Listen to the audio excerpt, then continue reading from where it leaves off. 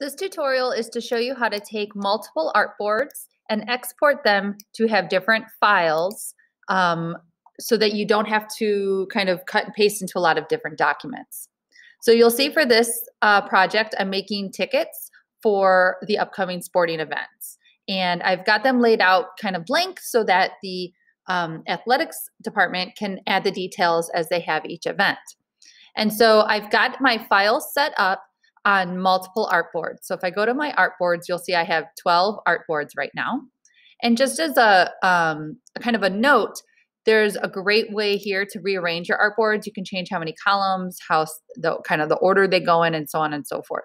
So if you ever need to do that, you can do that there. And so what I'm going to do is right now, this is just saved as an AI file.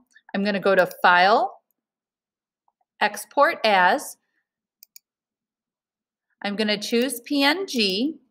And for this, I'm going to pick a specific place for them to go. So I'm in like my work folders. I'm going to create a new folder that says Tickets 2021.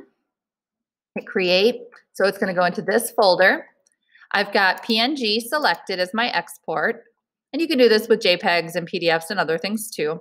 I don't know if you can do it with PDF, but you can do it with some other file types, but I usually use PNGs. And then I'm going to click this button right here that says Use Artboards. If you don't see this information when you're working, you probably just don't have all your options showing, although it looks like it's there too. So if you ever want to see more stuff, just click that little caret, PNG, and then I'm going to click Use Artboards. And for this point, I'm going to do all of them.